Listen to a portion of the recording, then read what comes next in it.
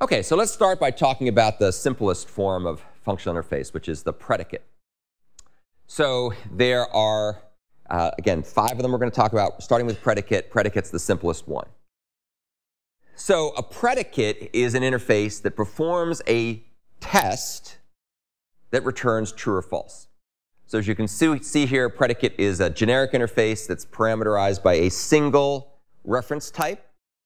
So it's predicate of t, where t could be some type, whatever it might need to be. And you'll see that there's also a single method called test.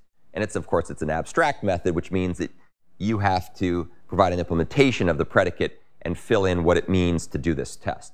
And as you can see, the test method takes an object of type t, which is the parameter, does some kind of evaluation, and returns true or false. Okay, so pretty straightforward. Again, you can see why it's the simplest one. The signature of the abstract method of the functional interface, in other words, the signature being takes an object of type t and returns a Boolean, is called the function description. You can read more about that down in this link.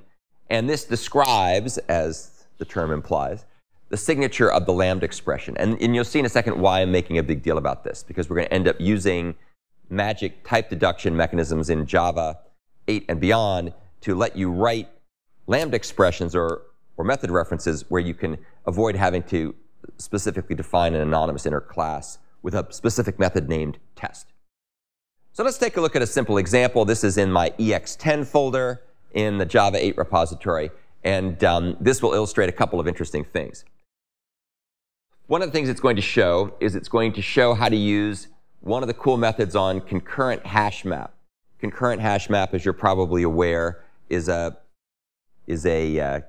container, a collection in the Java Collections framework that can do hash operations to get and put values efficiently into a map in a way that will be thread safe, meaning if multiple threads are trying to get and put items into the map at the same time, the map itself handles any synchronization required in order to ensure you get atomic, consistent, and properly ordered behavior.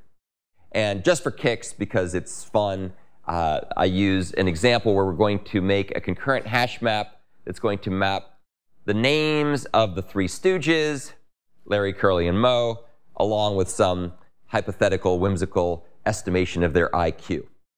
So if you've never seen the 3 Stooges, you've really missed something. You really missed something. I won't say what you've missed, but you missed something. So you should read more about the 3 Stooges. It was a vaudeville slapstick comedy act that they made a lot of short movies back in the 40s, I think, that were very, very humorous in some strange way. So what we're going to do here is we're going to make a map of the Stooges. That's what this little factor method does.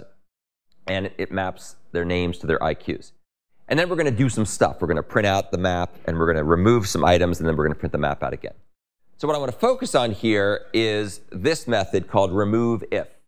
And what RemoveIf works on, as you can see here, is it takes the IQ map, gets its entry set. The entry set is simply the set of key value pairs in the map. And what it's going to do is it's going to remove any entry in the map whose value, whose IQ, is less than or equal to 100.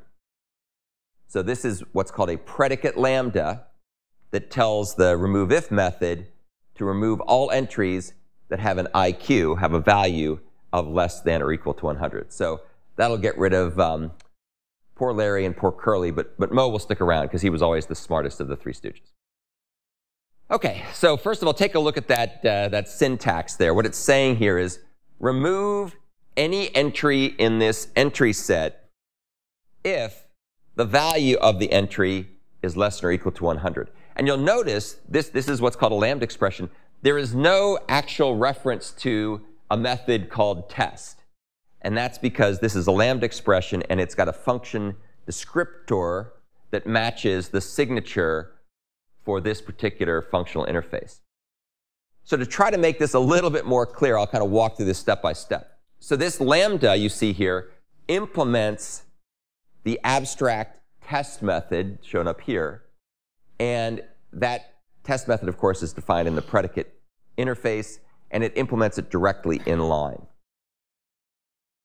In this particular context, entry is shorthand for open paren entry set less than string, comma, integer, greater than entry, close paren. And you don't have to, you could write that verbose expression if you chose. That would be a bit more explicit, but you don't need to. You can instead let the Java 8 type inference deduce that type information for you. So this is another nice feature that came with Java 8. It's able to do type inference or type deduction, allowing you to write more concise code. If you use Android Studio or IntelliJ or whatnot, and you put your mouse over here, it'll give you an option to shift back and forth between this more verbose form and the more concise form. Now, so that's how you call that's how you pass a lambda expression to RemoveIf.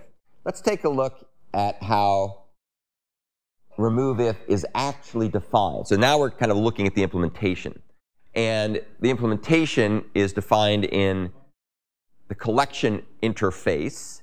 And one of the things you'll note with Java 8, which is a little different from earlier versions of Java, is that interfaces can now have default method implementations. Before, if you recall earlier versions of Java, an interface could only have method declarations, but could not have method definitions. But with Java 8, you can now have default methods. And I'll talk a bit more about that later, but it's really cool, and it makes life a lot easier. So here's what RemoveIf looks like. You can see it takes a parameter of type predicate that we call filter here. And what we're going to do, or what it does, this is the implementation of RemoveIf from the Java source code. It's going to iterate through every element in the map, and it's going to see whether or not the element, then each element matches that filter, and if it does match, it removes it. So RemoveIf means remove if there's a match. So again, default methods. This allows you to be able to keep your interfaces the same and then add new features to them without breaking existing code, which is a really, really nice feature. So you can read more about default methods here. This funny syntax, the question mark super E, is something that's called a lower bounded wildcard that says that the actual type that's passed in when you instantiate the map or the collection has to be a specific type or a supertype of that type. In other words, a parent of that type. Don't worry too much about that right now. It's just syntax. Here's what this predicate is bound to in the example that we're looking at. So entry arrow entry.getValue less than 100. That's the value that's going to be bound as this parameter. So this funny lambda expression is actually going to turn into predicate question mark super E filter when we look at the implementation of the code. So remember we talked about binding, that's what gets bound to it. And then if you look in terms of the implementation of this stuff, you can see that what happens here is that what it's going to do is it's going to, the implementation is going to say filter.test, because remember there's a test method that is defined on a predicate, and that test turns into this, if each.next.getValue less than or equal to 100. So that's actually what the code is that's called at runtime. That's the semantics, the effective semantics of it. And that just expands each next and then does this comparison. So essentially what we're doing here is we're replacing the filter.test with whatever's passed in as the lambda to the method, to the RemoveIf method.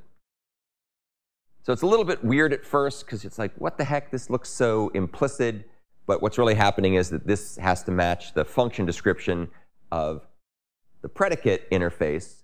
And then in the implementation, it's going to go ahead and do whatever we pass in as that test. OK. It's also possible to compose predicates together. This is kind of cool. So you can actually create two predicate objects and then compose them. So let's see how we might do that. So here we're going to go ahead. This is just another variant of this example. We make our IQ map like we did before. And now we're going to make ourselves a predicate we call low IQ, where that's going to have the lambda expression entry.getValue less than or equal to 100. And then we're also going to define another predicate we call curly. And in this case, we're going to define a lambda expression where we're going to get the key from the entry and determine whether it equals curly. So this will return true if the particular entry is the curly entry. So this one's going to look at the value to see if the IQ is less than 100. This one will check to see whether the key equals curly. And then we can do this. We can say IQMap.entrySet RemoveIf low IQ dot and curly.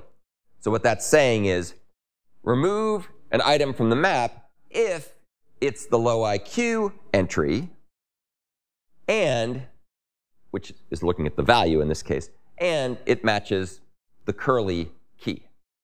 So that's an example of composing things together using the AND operation. So that's pretty cool.